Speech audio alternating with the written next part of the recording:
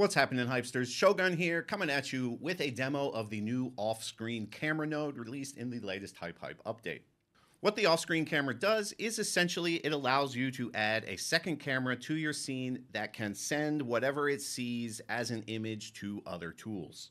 So first, let us add an Offscreen camera to our game. We're going to go to Logic, we're going to add a node, we're going to scroll down to the Meta category, and there we will find Offscreen Camera. We'll place this about where we want it to be so that it's looking at our scene there. And the settings in here are really straightforward. We have enabled, we have execute, we have a FOV for the camera, and then we have our output. Currently, the only node that can accept an image input is going to be the user interface node. So I've set up a UI node here. Very simple. It's got an image here. Obviously, the image itself has not been set. I also set up a panel so that we can render this in 3D space. One thing we need to make sure we have here is in the panel, I've set position from world vector so we can put that in the 3D world.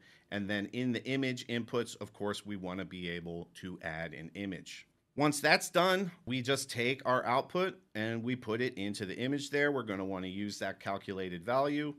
And then for this example, we will just execute this on start. And already I'll hit play and we'll see there is the image our off-screen camera is getting. Now, a few things to note about that. One is that it only sends an image when it is executing. It is not sending an image all the time. This is for performance reasons. If you have two cameras creating images at the same time all the time, it's going to be heavy on your performance. So you really want the off-screen camera to only execute when you need it to. Now, right now we're executing this as start, but let's say we wanted to get a little motion out of this. I've added an interval here. We're going to put that on time to execute. And so now the duration on this is 0.25, which means we're essentially executing this node 4 times every second. I'm also going to grab a mover here and I'm going to just target this to the camera so that the camera is moving. We can see that motion that we're getting. And of course, we want that to execute on start. Now we go in here, we can see it looks a little choppy, but we're seeing the movement of that camera as it moves closer to the scene. Now, a few other things to note that you might notice looking at the image here. Obviously, we can see the resolution is quite low. I've blown it up quite a lot. But another thing is there's a number of things in the game that do not render when they are outside of the game camera view.